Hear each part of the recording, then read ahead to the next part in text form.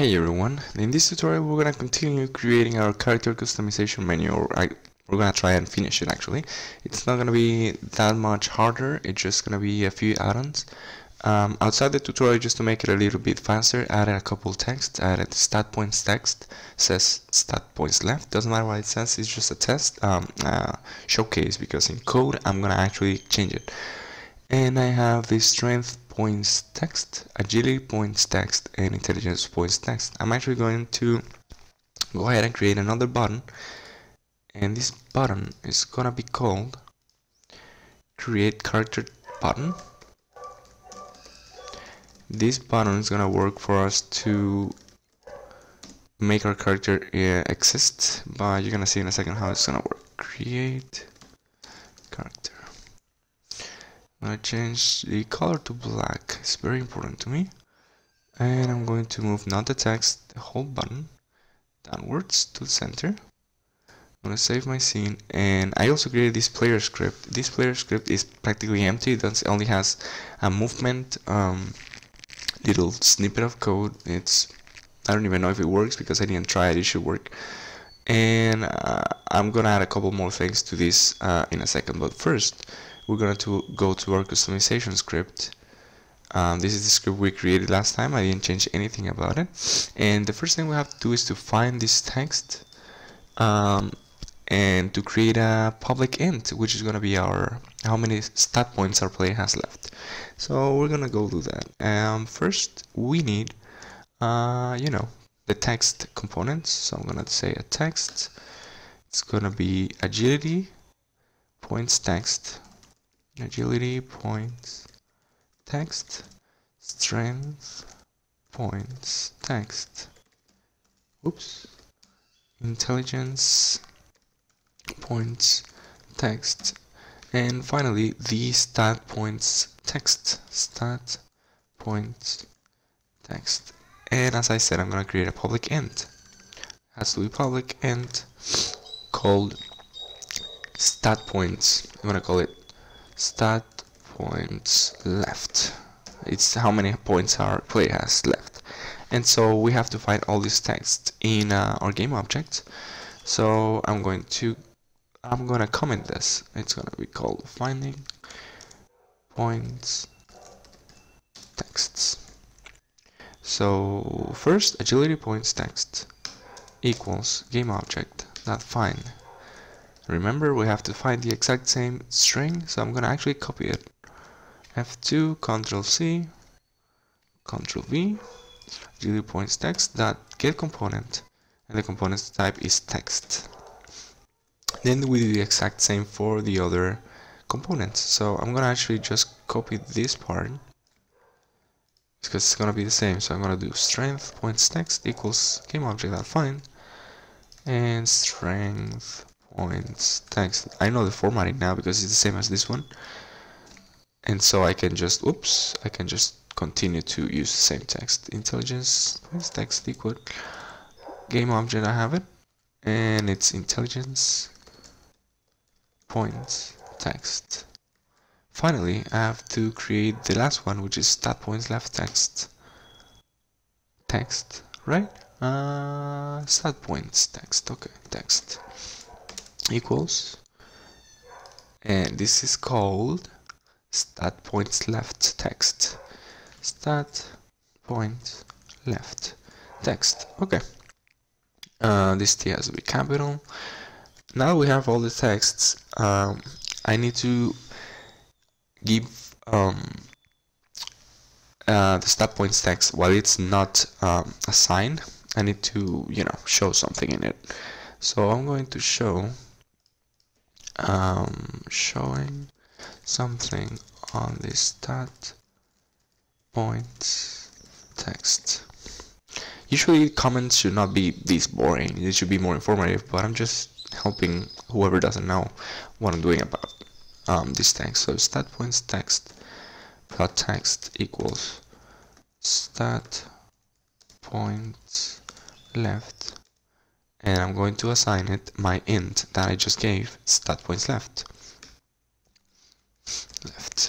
Okay, now we have this ready. I'm going to create a function. this function is going to be able to change the points, subtract them from how many points I assign and add them to my agility points. But for that we need more ints. We need a couple non-public ints. So int agility points, I need strength points, I need intelligence points, right? Okay, now we have it. Now that I have that, I'm going to go forward, and this public void is going to be called assign stat, and it's gonna carry on a string stat choice. You're gonna see why in a second. This is really interesting uses of buttons. I don't know if you know this was possible, but it's gonna be exciting, trust me. Okay, so we're gonna make a switch here. What's a switch? A switch is like a couple of if statements. So if stat points left is more than 0, because if I have no stat points left, I cannot assign anymore. If stat point left is more than 0, then we're gonna make a switch. Switch is gonna be called, it's gonna carry on this stat choice. Stat choice. Okay.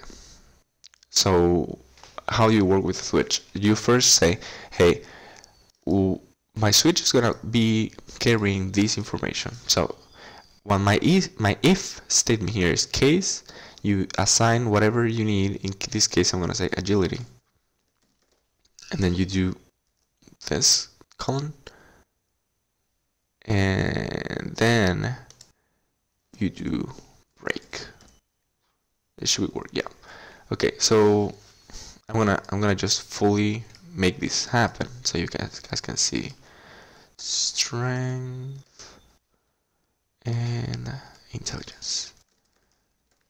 So this is like if stat choice equals agility, then do this. The break is just to finish the switch, and it goes out here. So if they say, hey, I want this point in agility, then stat points left -1, stat points, agility points +1, and then I will say agility points text equals, that text equals agility points that to string. There you go, perfect. And then stat points text, text equals stat points left. Just updating the text, and I'm gonna say plus stat points left. There you go, updated text. String to you have to do dot text here, do not forget, and that works. And then I'm gonna copy paste that over to the other stats, strength and strength, and again strength points text, and then I'm gonna do the same for intelligence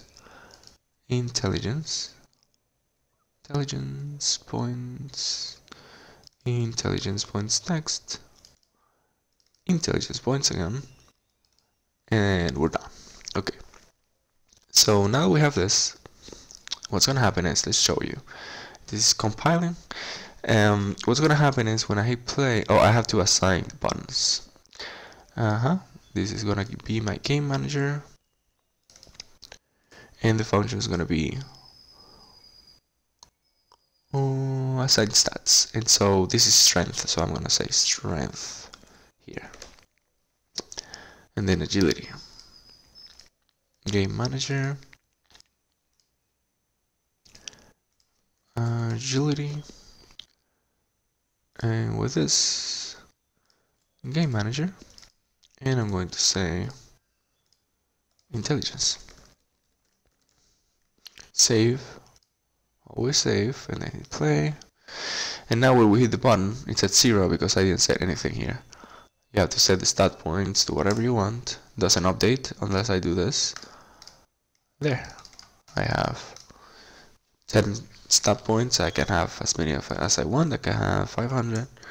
And now I have 500. Okay, that worked. This button does nothing now, but we want to work on this now. So, what this button will do is we're going to create a new player from scratch. I had never done this for you guys, so I'm just going to show you. You can do this to code. And so, public void create character. This character is gonna have he's gonna get information from the button. So what's the information we get? We get int. We need these stat points for the character. So the stat points are gonna be intelligence, strength, and intelligence, and agility. That's all we need. And so we have to, in our player script, we have to have those variables. So I'm gonna do public int strength, agility. I've said these words so many times in this tutorial. Well, I'm sorry. Intelligence. Okay, now we have these features. We can actually do character. I mean player. Oh god, I forgot. Game object. Game object player. No, I'm gonna call it character. Character equals new game object. Okay, what we did here, we created an empty game object. So I'm gonna say character dot name equals player. Like this, player. Character dot add component. I want my player to have a rich body 2D. And character dot add component, I want my player to have the player script that I just created. So player, I'm gonna save, and I'm gonna go and wait for Unity to compile and then go back in, because I want to make sure that Unity can see these variables. So now we have the player script. So character, I'm gonna do get component player, and I'm going to see my strength and set it to strength points. Yeah, I don't need this. I just set it to strength points. And then character dot get component player agility. This will work. This will be amazing for you if you want to make an RPG and you want to create several characters, for example. You can just do this. It's really simple, and you can just position them wherever you want. I'm going to show you how in a second. Intelligence equals intelligence points. Okay, so also we can change the position. Character dot transform that position. I'm gonna set him to new vector 3. I'm gonna send him to nx -1 and then 0 0. It's not gonna be in the center of the screen. Okay, are we okay now? We may be. So let's check it out. I'm gonna go to Unity. It's compiling. I'm gonna assign 10 points to my character, and then I'll hit play. Okay, he has 10 points. Okay, I cannot assign anymore. I'm gonna set it to crazy green. Yeah, create character. So you cannot see him here because I didn't set any code for the menu to disappear. So if we go to scene view, oh, I'm so dumb. You have to set the button. I always forget, never forget that. Game manager, create character. Okay, save, play. So dumb. Okay, green. Annoyant. He's really dumb. Okay, create character. Player. He's right there. So where is he? Oh, okay, I forgot something. He exists, but he doesn't have a sprite render. So what you do is you have to assign him sprite render character. Oh, Yeah, this is the interesting part actually. Add component, sprite, renderer. And what you do now is you get that component, character.getComponent, sprite, renderer. And the sprite you're gonna set is going to be the representation sprite. Believe it or not. Ah, what? Image to sprite? Where is it? Where is it? Wait. Representation. Ah, of course. Tom Ramon. Okay. Press that sprite. We wait. And now we hit play. Okay. Just a little bit. Not that crazy. And now green. Player. He's there. And I can't find them. Where are you?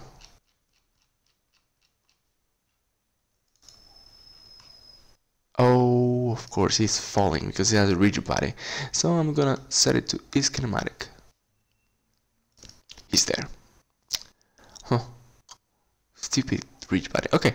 What we're gonna do with this is we're going to do more playing with the character around. So after I assign the rigid body, I'm going to get component rigid body 2D. You can do all of this. You can do anything you want. So I'm gonna set it to gravity scale equals 0.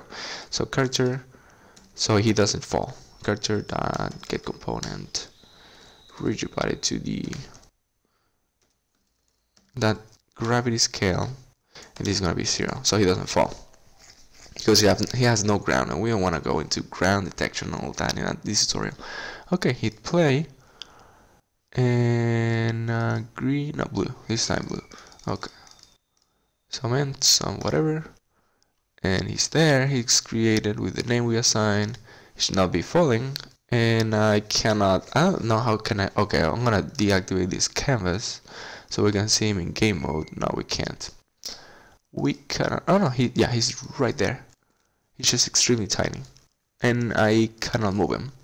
But it's because, you know, I didn't check that code, but, you know, he's there. He's created, you just have to set your code to whatever you want, and he will work. So, thank you for watching. I'm gonna copy this code into the written tutorial this time. I'm not gonna create a GitHub for this because, you know, it's too complicated, but you can see it in the tutorials website, so it's gonna be fine. Thanks for watching, guys, and if anything you want, just ask me. I'm here to help, and well, I'll see you guys later. Bye.